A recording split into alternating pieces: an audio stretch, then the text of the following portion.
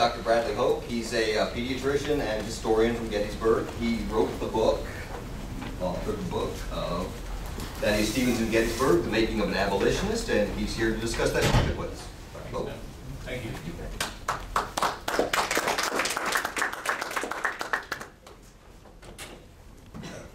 It is a pleasure to be with you today. Thank you so much for being here.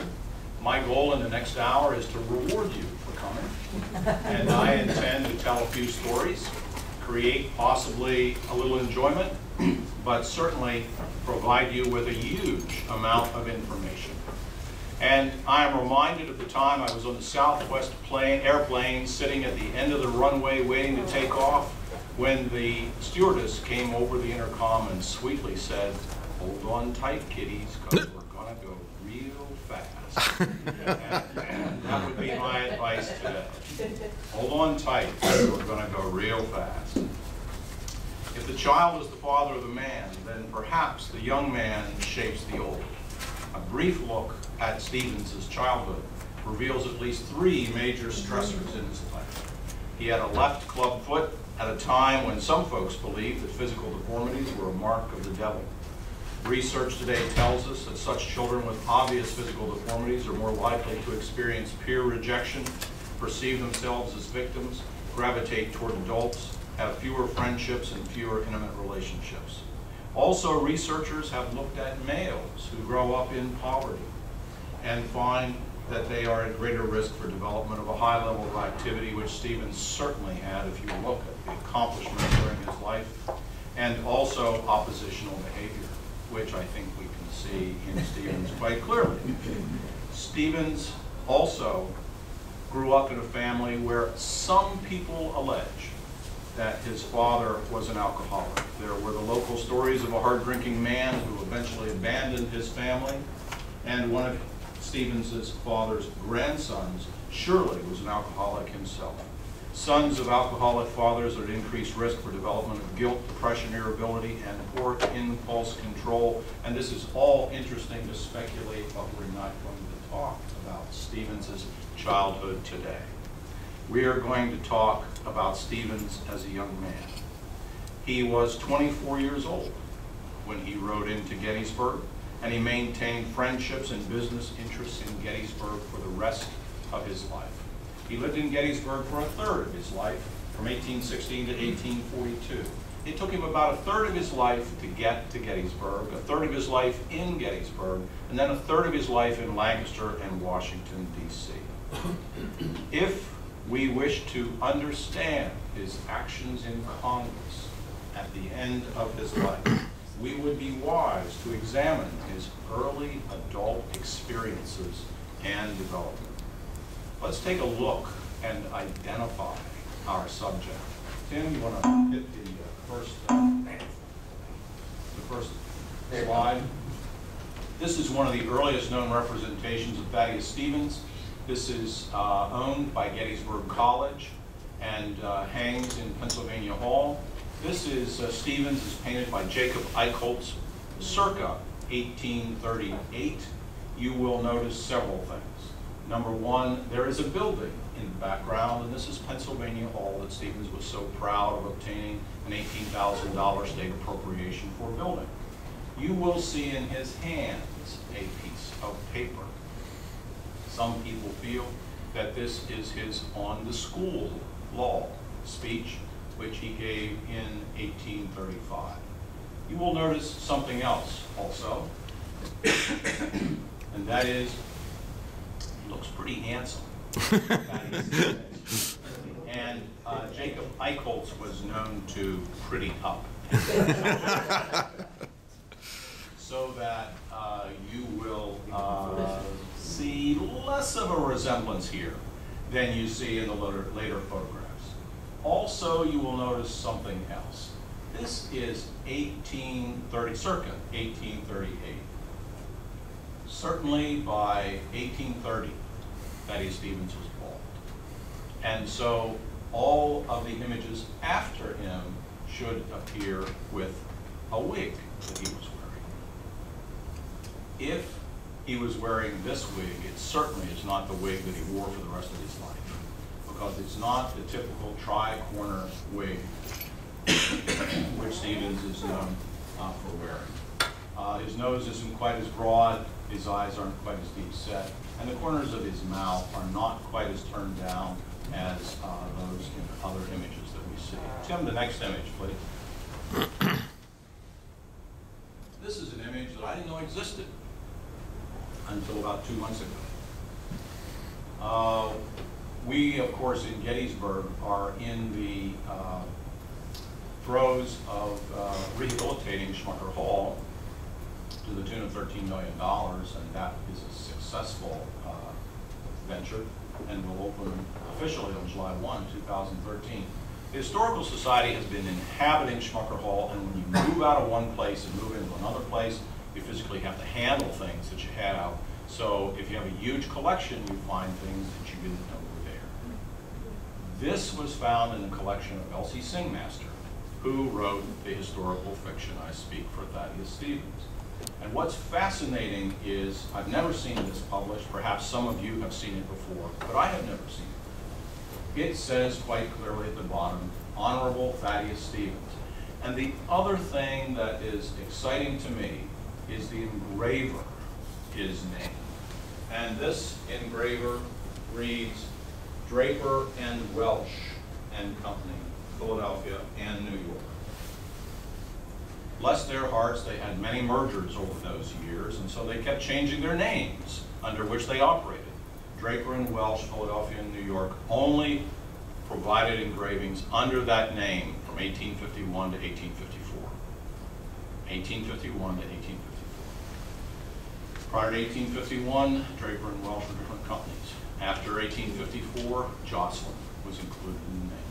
This is one of the earliest images that I have seen as an engraving of Stevens. Certainly there are others which I would love to see also. You see the typical wig which he wore later, the broad set nose, the deep eyes, and the slight downturn of the corners of the mouth. Tim, please. This is from a carte de visite, and once again you see the typical wig which you see in all three of these later series, the typical downturn of the mouth, the broad set nose, and the deep set eyes. This is a carte de visite that was manufactured at Gill's City Gallery, 20 East King Street, and they only operated at that location in 1857. So this is a photograph of Thaddeus Stevens, 1857. And Tim, the last photograph, which is typical, and just about everybody has seen these. This is Matthew Brady from 1865, and I just wanted to show you the progression of the three last ones in a row. 1851 or 54, thereabouts, 1857, 1865. Today we're going to talk about Thaddeus Stevens in Gettysburg, the making of an abolitionist. Dinah died in the quiet darkness. The murder was the talk of the town. People stood on quiet street corners, and gossips found that the name of Thaddeus Stevens played to a wide audience. Didn't someone say that on the very day of her death, Dinah named Stevens as the father of her unborn child? Didn't Black Peter say that he had gotten many a 50-cent piece from Thaddeus Stevens for calling Dinah out of the tavern where she lived and worked? How did Stevens manage to get appointed to the coroner's jury, and didn't he argue against the verdict of murder? Wasn't it Stevens who quashed the reward for information? Autumn rumors swirled through the town. Dinah died on September 23, 1824. Next day, townspeople found her body in 2 or 3 feet of water in a shallow well outside the Gettysburg Presbyterian Church on the northwest edge of town. The young, pregnant, unmarried African-American lay face down, and she had a collection of blood under the skin near her right eye. Whether she'd been whether she'd been dead when she went into the water, or whether she'd been struck unconscious, went into the water, and drowned was unknown. In 1824, it was medically impossible to determine with certainty the race of the unborn child's father. Nevertheless, the examining physician did not know this. and testified that the father of Dinah's child was white. Rumors about Dinah naming Stevens as father and statements by African-American tavern waiter Peter Stewart that Stevens often paid him to call out Dinah caused tongues to wag. During the next 7 years, Stevens was the victim of 11 libelous, anonymous letters to the editor published by Jacob Lefevre in his Gettysburg newspaper, The Compiler. The letters were vicious. The letter of March 9, 1825 was typical. Even the children have come to the knowledge of it. For one day when the person suspected passed where a number of them were at play, one of them in a low voice says to his companion, "I don't see any blood on that fellow's hands," his mother said there was. "Oh," said the other, "you see, he keeps one of his hands in his pocket. I suppose that is the one that's bloody." The murder for which Thaddeus Stevens was liable was never solved, but the story proved cannon fodder for Stevens' enemies and fascinated his biographers for almost 200 years. Information has recently surfaced that Peter Stewart, the African-American waiter who came for Dinah at the tavern the very night she was murdered, the last man known to have seen her alive, knew that she was dead before her body was discovered, and he knew where her body lay hours before others.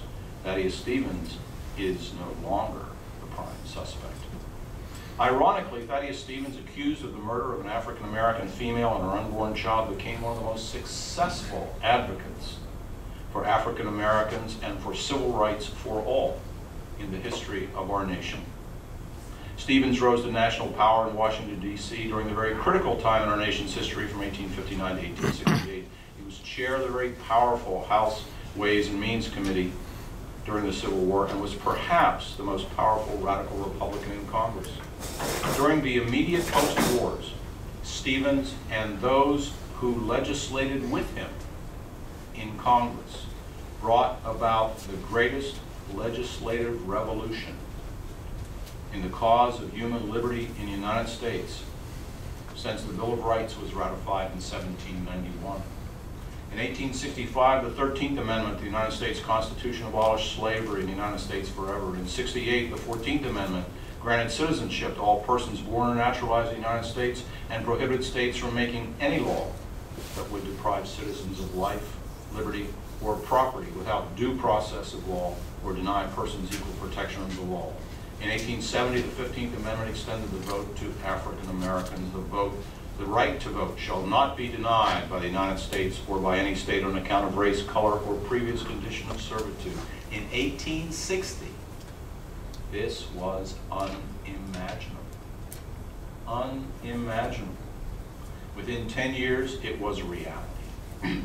Fashioned in the social upheaval of Civil War and 600,000 deaths, liberty rode into town on the point of a bayonet and on the back of Thaddeus Stevens' determination.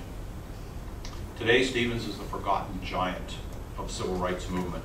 This morning, we will look at Stevens in Gettysburg. Our story unfolds with the experiences that taught him and the forces that molded him. Stevens was born near Danville, Vermont on April 4, 1792, the second of 4 sons born to Sarah and Joshua Stevens. Thaddeus and his older brother Joshua grew up hearing themselves called devil's children. Stevens' mother was a steadfast, unshakable rock in support of her 4 sons. Stevens prepared for higher education at Peacham Academy in Vermont before entering Dartmouth College in New Hampshire. He graduated from Dartmouth in 1814, moved to York, Pennsylvania in 1815, taught at the York Academy, and studied law part-time in the offices of local attorneys. 24-year-old Stevens moved to Gettysburg in 1816. He would be a Gettysburg Regiment resident for the next 26 years. And now we're going to look at the characteristics of Thaddeus Stevens in Gettysburg. First and foremost, he was an outstanding trial attorney. He tried more than 3,000 cases while he was in Gettysburg. He was mentally quick, verbally brilliant, and uncannily ruthless. In one lawsuit that charged trespass, the plaintiff maintained that a cow owned by Stevens' client had destroyed his vegetable garden. An unfortunate passerby witnessed the event and said that he saw the cow eating his neighbor's cabbages. Stevens Did I understand you to say that the cow in the garden was a black cow? Yes, sir. Will you undertake to say that the cow you saw was perfectly black, or was it not lighter in some parts? Now be careful. This is a very important point in your testimony and will affect the decision of the jury. Well, I said it was a black cow to the best of my recollection, but it might have been a little mixed in color. Ah, we are coming to the truth. You say it was mixed in color. What do you mean by that? Was it spotted? No, I didn't see any spots on it, but it might have been a little lighter or brindle about the head and breast. A brindled cow, was it? First it was black, then a little mixed in some places, and now brindled. Stevens turned to the jury. Now, gentlemen of the jury, you have heard and must judge of the credibility of a witness who first swears that he saw my client's cow in his neighbor's cabbages, and he swears that the cow was black. Then he admits that the cow might have been partially brindled. In fact, he can't tell what kind of cow it was, as there is no question about the color of my client's cow. This evidence fails to prove the case against him. And Stevens won the case, and that was reported in the Gettysburg Compiler in 1884. In Gettysburg, Thaddeus Stevens was not only an attorney, he was a collector of real estate. He began his accumulation in 1818. Next slide. In 1818, he bought his first home at 49 Chambersburg Street, which was called York Street, which was called West York Street at that time, for $1,200. The price was $1,000, but $200 was added to the mortgage when it was recorded in court as a debt. Now, this portion of the photograph to right here is 49 Chambersburg Street. So this was the first home of Thaddeus Stevens. In 1823, he bought 51 Chambersburg Street, which is this portion of this photograph, and he paid $2,000 for that. So from 1818 until the time he sold this building in 1848, having moved out of town in 1842, this was the home in Gettysburg of Thaddeus Stevens. There's another biography out, by the way, which identifies this home as the home of Thaddeus Stevens. That is wrong.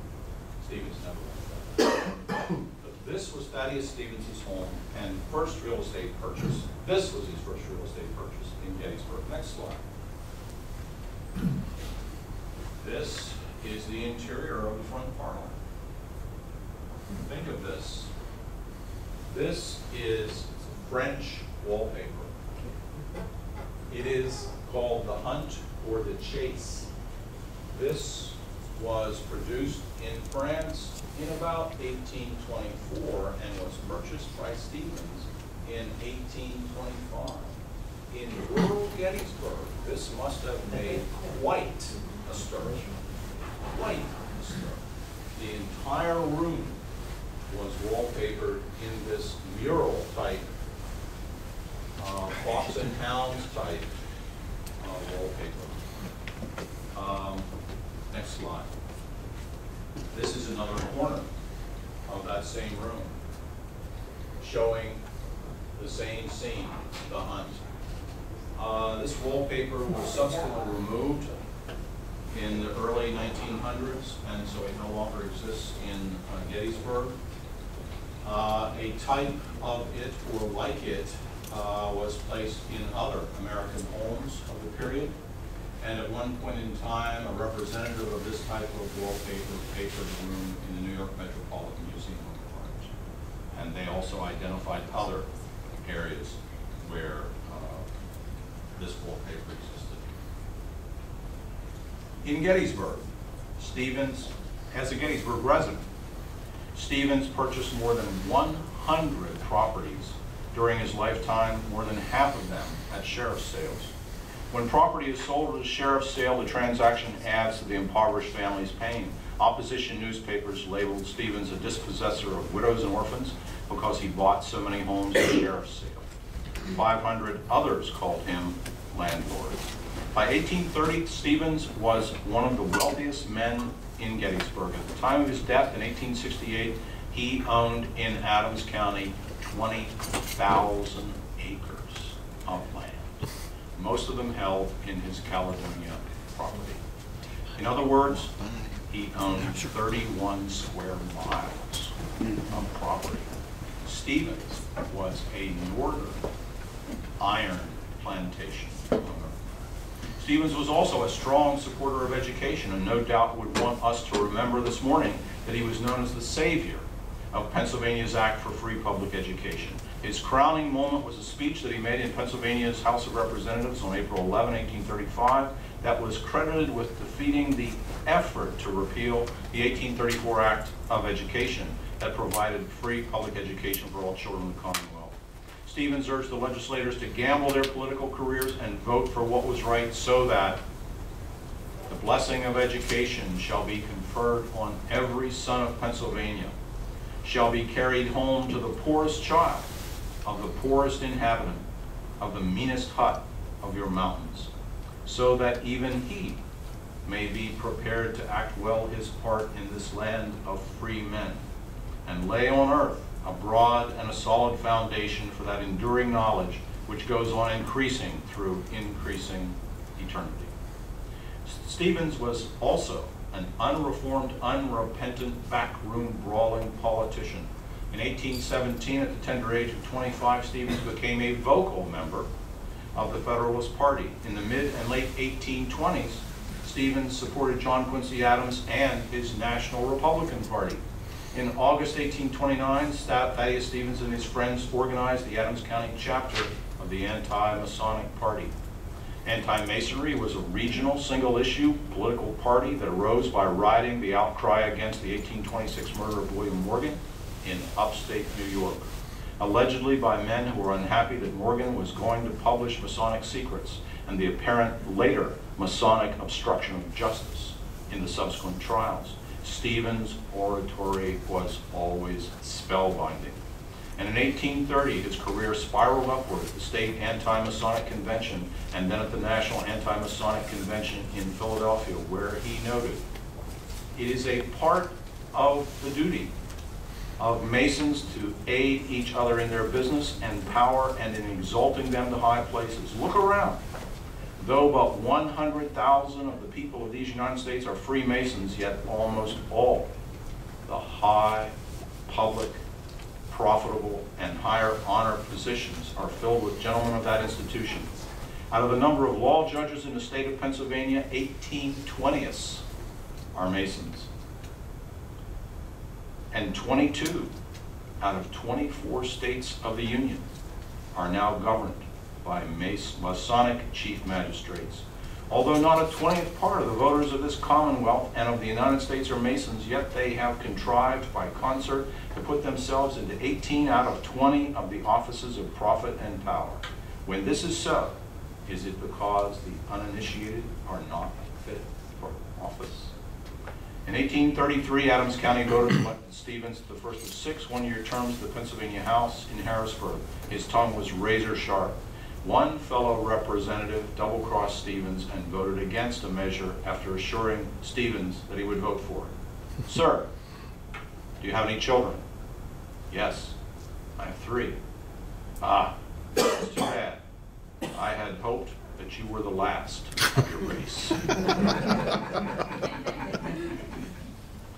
After the 1838 state elections for governor and state assembly, each side accused the other of attempting to steal the elections, and in December 1838, Stevens and his allies were forced out of the Capitol building in Harrisburg by an armed mob paid for by Democratic Party money and promises of political patronage. That was called the Buckshot War of 1838.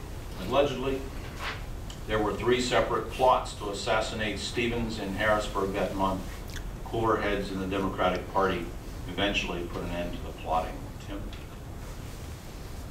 This is the Pennsylvania State Capitol building of that era.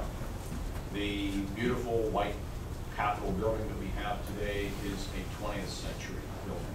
This was the Capitol building from 1822 until 1897 when it burned. This is the state Capitol building that Stevens inhabited. This is the Senate area. This is the House.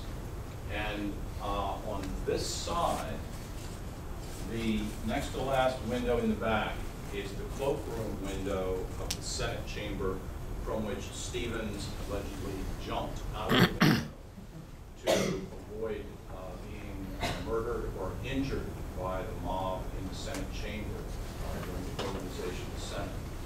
Next. And this is a political cartoon from 1840, the Pennsylvania Democratic Political Almanac of 1840. There were numerous political cartoons, and Aaron Cox was the editor of that almanac. Aaron Cox was one of the people who was said in testimony for the House and Senate to have been there with clubs and knives and dirks seen in his hands. He was chasing Thaddeus Stevens, and after Stevens survived, he decided to lampoon him in his press. This is Stevens having jumped out of the window, being caught by a thorn bush, and scared right to death that the mob was going to kill him. And Stevens, in the almanac, says, "I haven't been this frightened since the night I awoke in my room with the vision of Dinah standing beside me." So even in 1840, came back then. I've cleaned that up a little bit because that's not exactly what it said in the almanac. But you'll have to see what exactly it is. But this type of political cartooning was also common in the era. When the mob forced Stevens out of power in '38, Democratic Party leaders jumped at the opportunity to end Stevens' pork barrel project, the Tapeworm Railroad, named for its serpentine course through the mountains. This boondoggle moved from Gettysburg west, curved through the mountains, and then on its way to Baltimore and the Ohio Railroad at the Potomac River. The grading for the railroad bed never got farther than the Blue Ridge summit, and contractors never laid an inch of track. Opponents discovered that the tapeworm's average cost per mile was $77,340, compared with the Columbia and Philadelphia Railroad's cost of $44,000 per mile. All told, the taxpayers in Pennsylvania poured $750,000 into a worthless venture. In August 1842, Stevens moved to Lancaster, ostensibly to practice law in a richer environment and more quickly pay his accumulated debt of $217,000, which would be about $5 million in today's money. In Lancaster, he became an active Whig Party member, as in Gettysburg, he and his allies bought and ran a newspaper in order to promote his party's point of view. Lancastrians elected Stevens to the United States Congress several times, 1849 to 1853 as a Whig, and 1859 until his death in August 1868 as a Republican. The Mariah Iron Furnace near Fairfield, that figured prominently in the tapeworm scandal, was begun in 1825 and was one of 3 ironworks owned by Stevens in his lifetime. In 1830, he and another investor opened the Mifflin Forge in what is now Caledonia State Park, 15 miles west of Gettysburg. It burned in 1833, probably a result of arson. In 1837, Stevens and James C. Paxton opened Caledonia Iron Works near the site of the former Mifflin Forge. Stevens operated his ironworks until his death in 1868. Jeb Stewart and his men raided Caledonia Iron Works in 1862, and Jubal Early's men burned the ironworks in June 1863. Stevens estimated his loss at $90,000. In Gettysburg then, Thaddeus Stevens was a trial lawyer, real estate tycoon, education advocate, politician, state representative, and iron baron. But the legacy for which he is best remembered is his 47-year struggle for civil rights. When Thaddeus Stevens arrived in York, Pennsylvania in 1815, the 23-year-old Vermonter had little experience with slavery. There were no slaves in Vermont when Stevens was growing up. its Constitution of 1777, written when Vermont was an independent republic, had abolished slavery inside the new nation. By 1790, Vermont had joined the Union, and the federal census listed only 271 non-whites in the state out of a total population of 85,425. None were slaves. That census does list a few slaves. That's a clerical error. They did not exist. Stevens moved to Gettysburg and began his practice of law in 1816 at a time when he was still grappling with the issue of owning another human being. By the way, I should say that many people in that same area were grappling with the same thing.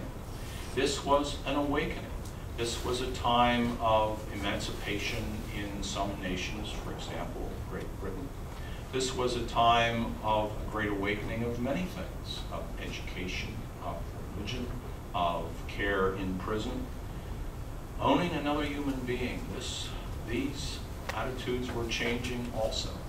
Stevens is not the only one in Gettysburg who was thought to be well-educated and high-minded. Samuel Simon Schmucker, the founder of the seminary, was grappling and wrestling with the same thing. He has quite a complex story.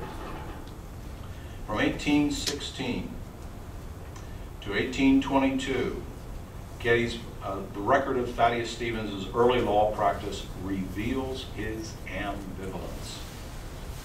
Gettysburg attorneys worked both sides of the street. From 1816 to 1822, Stevens argued 7 times for freedom.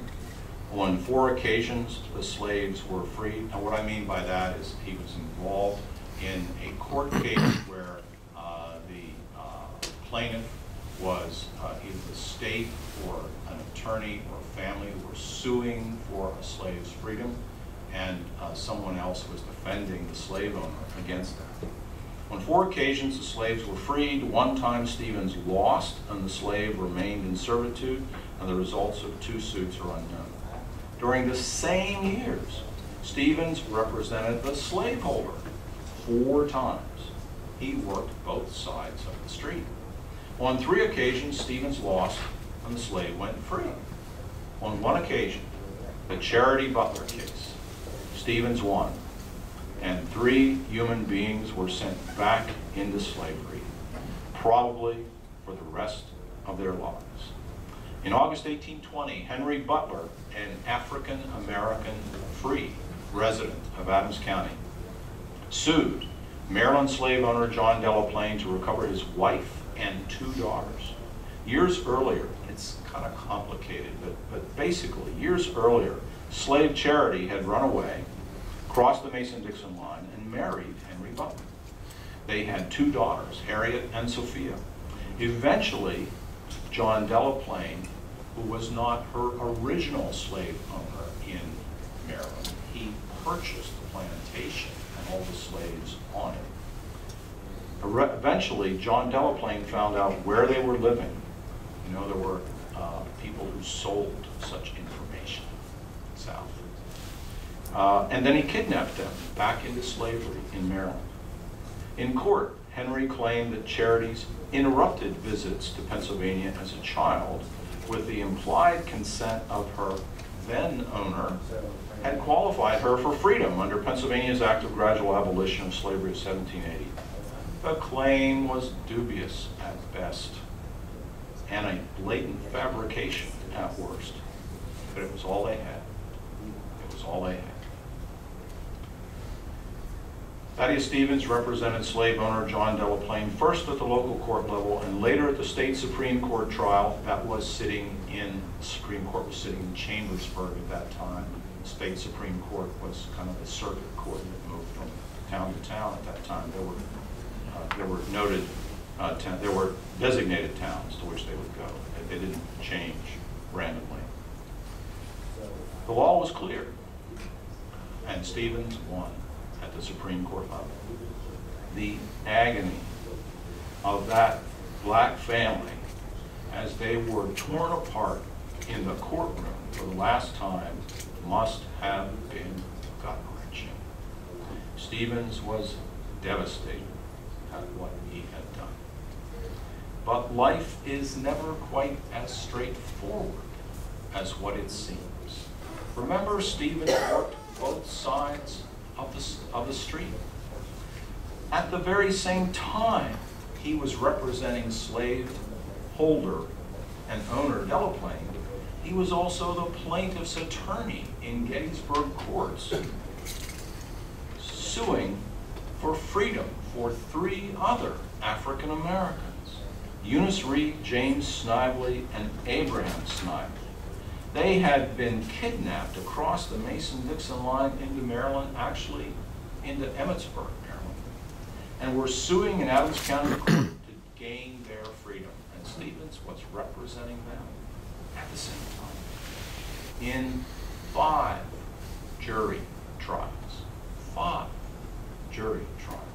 November 1820, June 1821, August 1821, November 1821, and April 1822. Stevens argued for freedom. We have no record of what he said, but we have the judgment dockets of those trials. The first trial, he lost, but he was granted, or the plaintiffs were granted, a new trial based on a technicality that he took back and won at court. In the second trial, there was a hung jury. In the third trial, there was a hung jury.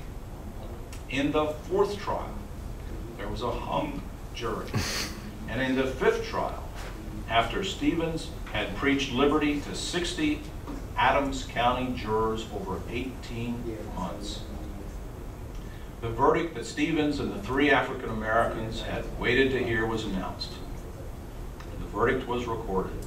12 good and lawful men of the county of Adams, who on their respective oaths and affirmations do find for the plaintiffs. Verdict, 14th April 1822, judgment. 3 human beings went free. You know, I wish I could have heard what he said. I wish I knew what he said. Stevens, one of the reasons why Stevens argued so hard for the right of trial by jury was contained in one of the things that de Tocqueville said in his book on the American culture. And Tocqueville said that he had observed that in America, public opinion is swayed by the arguments in court. And Stevens knew that. He preached liberty to 60 Adams County jurors. And at the end, after 5 trials, he was able to convince 12 men that he was right. And they went free.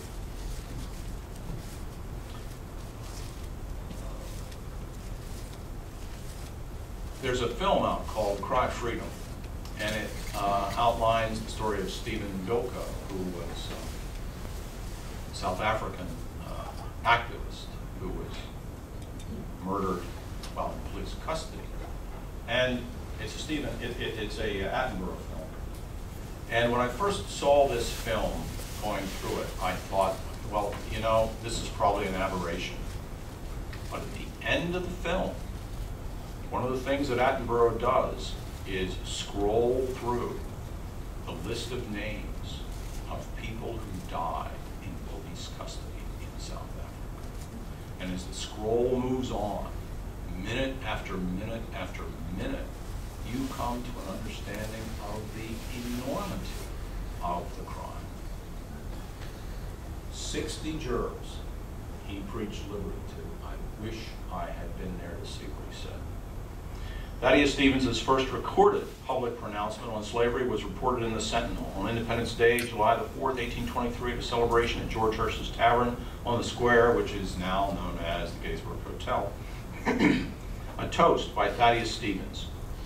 To the next president, may he be a free man who never riveted fetters on a human being. Stevens developed a reputation for defending the oppressed. Perhaps he saw himself as a victim of discrimination, an outsider, the poor boy whose father had deserted the family, the devil's child with the left club foot.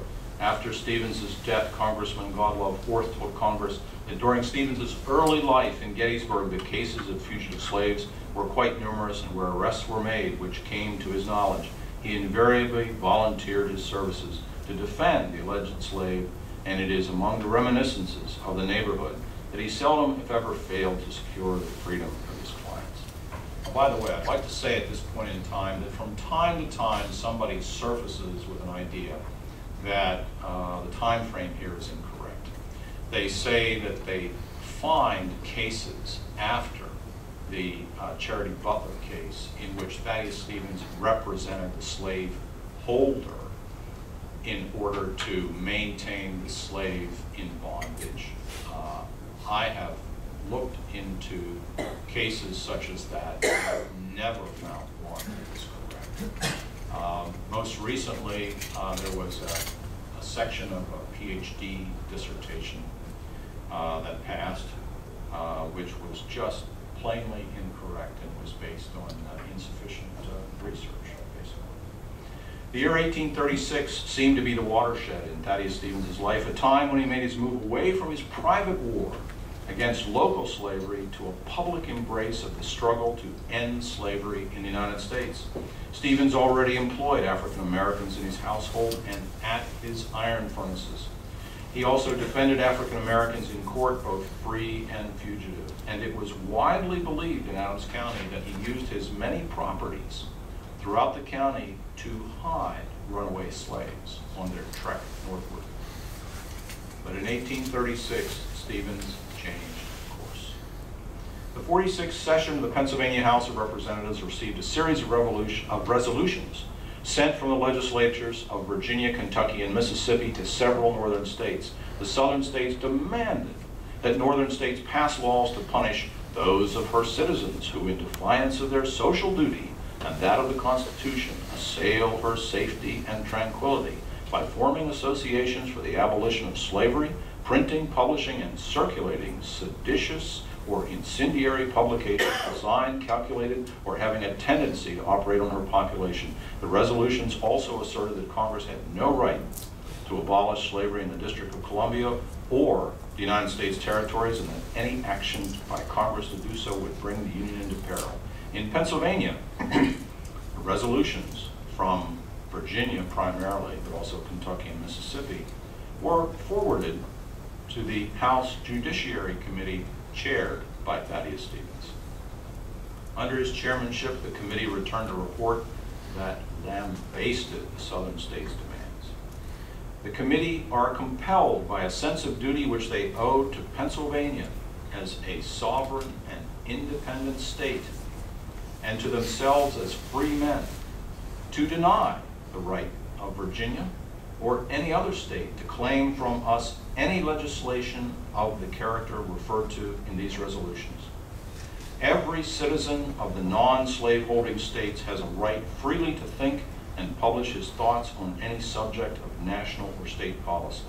Slavery not only exists within the district over which Congress has exclusive jurisdiction, but it is understood to be an extensive market for the sale of slaves.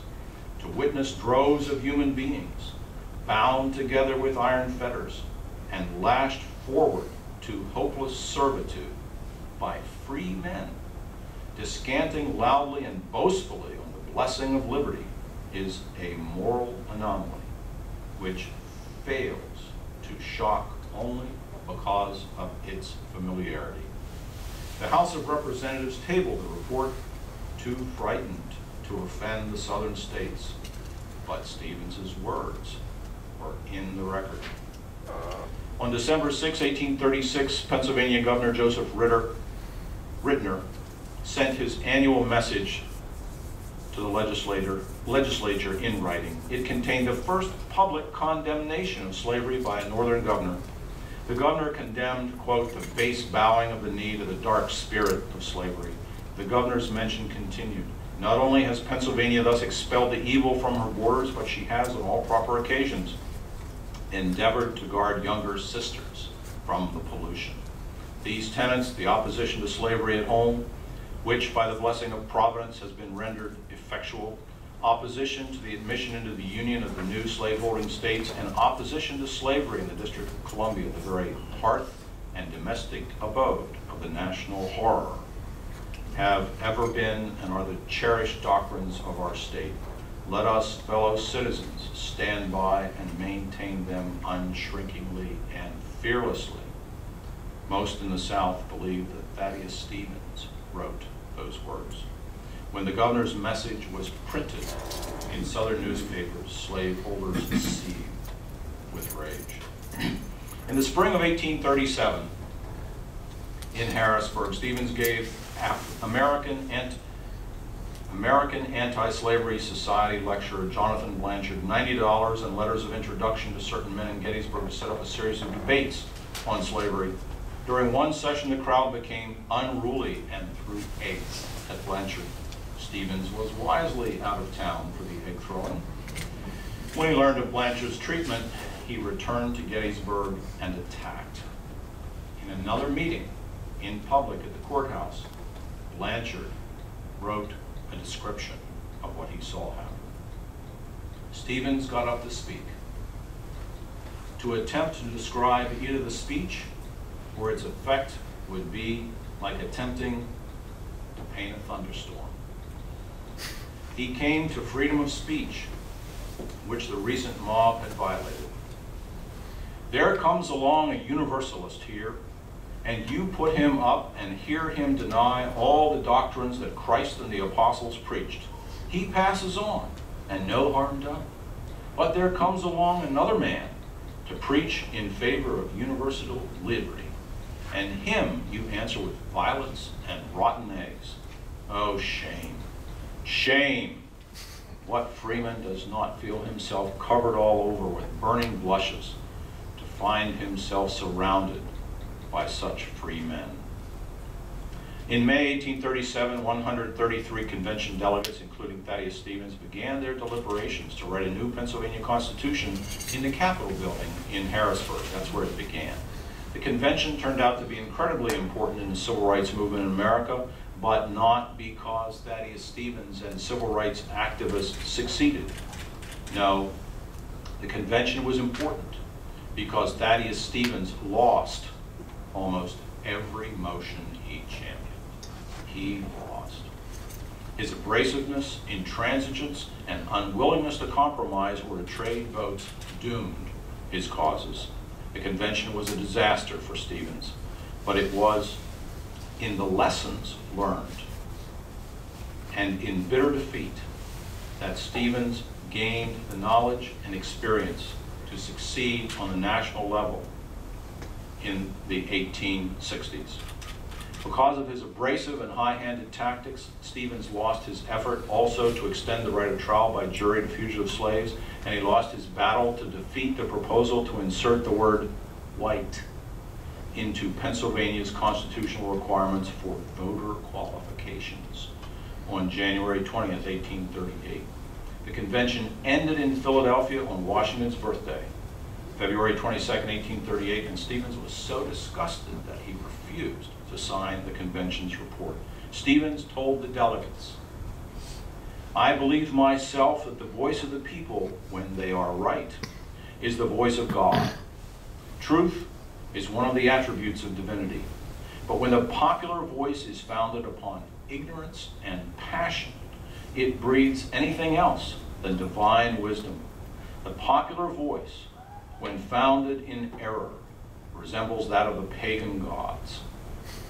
About the same time, Stevens proposed a motion in the state legislature to extend the right of trial by jury to fugitive slaves. It passed the House, but was defeated in the Senate.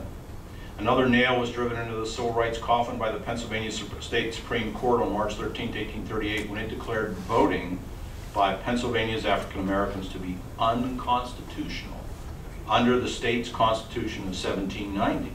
Later that fall, after white voters ratified the Constitution of 1838, the one that Stevens had refused to sign, African Americans found themselves totally disenfranchised in Pennsylvania.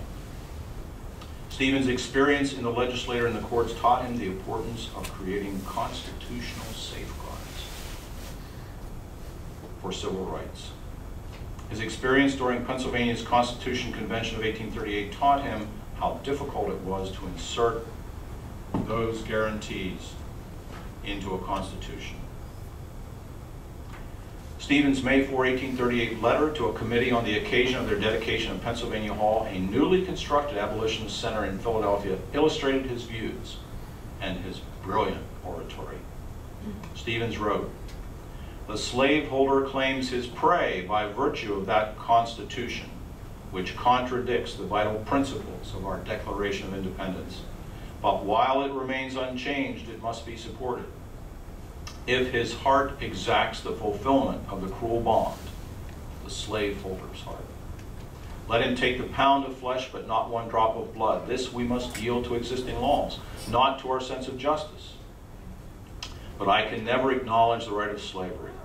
I will bow down to no deity, however dignified by the name of the goddess of liberty, whose footstool is the crushed necks of groaning millions, and who rejoices in the resoundings of the tyrant's lash and the cries of his tortured victims." In public, Thaddeus Stevens fought against slavery in the legal system. There is also circumstantial evidence that Thaddeus Stevens was deeply involved in the Underground Railroad in Adams County. The loose-lit network was illegal and written records were not kept. However, one of the first things obvious about the Underground Railroad in south-central Pennsylvania is that many of the names of known participants were Stevens's friends or employees. In 1911, Hiram Wirtz's experience as a conductor on the Underground Railroad near Quincy, Franklin County were published. When night came, I led the fugitive slaves north about 8 miles to a settlement called Africa. This was near the old Caledonia furnace, owned by that great champion of the slave, Thaddeus Stevens. 20 or 25 families of colored people lived there, and near the village of Greenwood. That village is still there, by the way, today. In this matter, in this place, was the home of Robert Black, who saw to it that the fugitives were cared for, working along with William Hammett, then the superintendent of Stevens's furnace, which was located 2 miles to the east. From this point, they were piloted through the mountains by way of Pine Grove Furnace to Mount Holly and Boiling Springs, and from there they were sent safely over the Susquehanna River. Robert Middleton, editor of the Anti-Masonic Star, the newspaper that Stevens founded and supported financially, was a prominent member of the Adams County Anti-Slavery Society. William C. Clarkson, the superintendent of Stevens's Tapeworm Railroad project, was a member and active supporter of the same society. Stevens represented Underground Railroad families in court many times, the McAllisters, the Wrights, and the Wiremans. And to this day, many of Stevens's properties have oral histories passed from one owner to another about the hiding places in the basement, in the attic, or elsewhere where runaway slaves were hidden.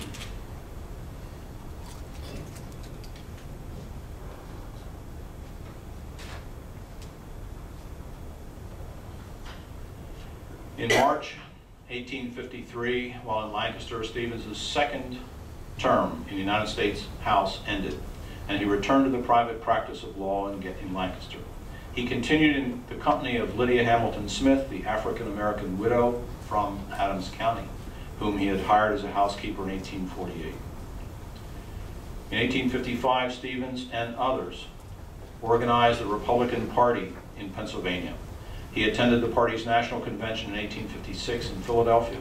In August 1858, he was nominated as a Republican candidate for the House of Representatives from Lancaster. In his acceptance speech, Stevens said he was opposed to slavery.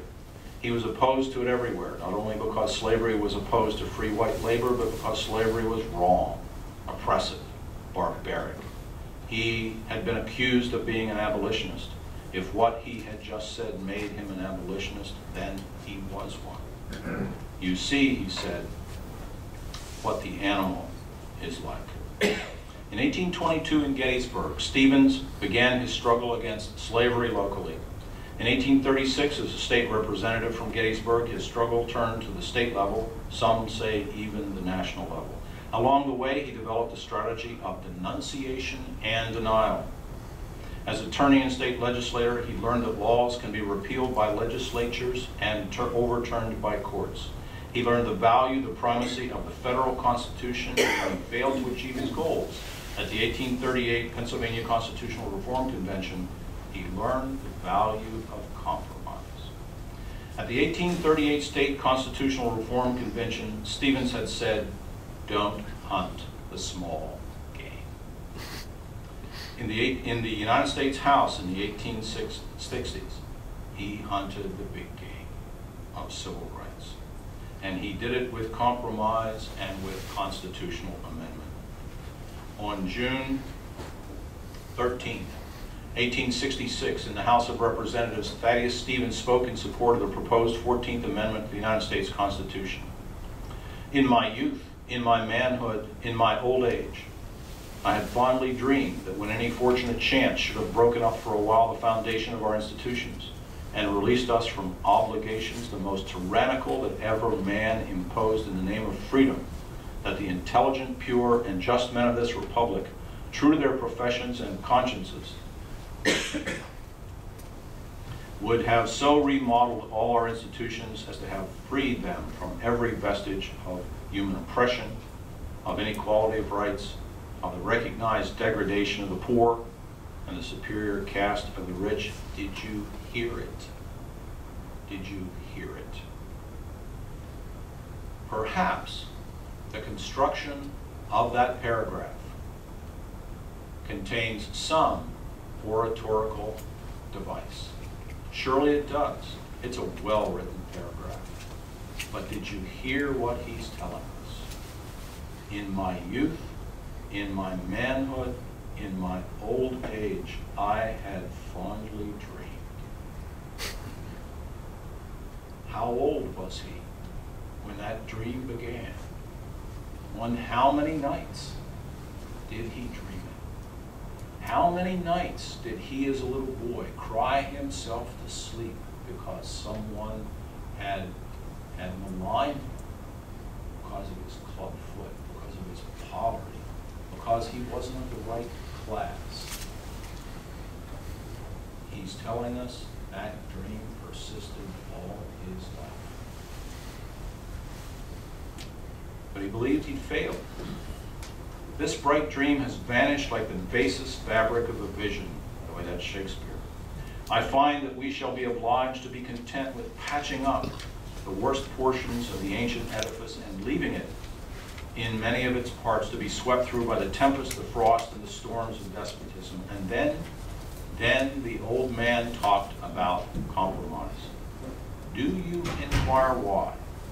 Holding these views and possessing some will of my own, I accept so imperfect a proposition. I answer because I live among men and not among angels, among men as intelligent, as determined, and as independent as myself, who, not agreeing with me, do not choose to yield their opinions to mine. Mutual concession, therefore, is our only resort, or mutual hostilities. The child, then, was indeed the father of the man, and the young man in Gettysburg did indeed shape the old man in Congress. During his Gettysburg years, Thaddeus Stevens, 1, moved to an anti-slavery position. 2, moved to an activist position throughout the state and throughout the United States. 3, moved from a position of intransigence to an understanding of compromise. And 4, came to value the importance of placing those human rights in our federal Constitution. Thaddeus Stevens became a leader in Congress's journey to civil rights, and that topic will be taken up in a few minutes by Dr. Palmer. Thank you so much.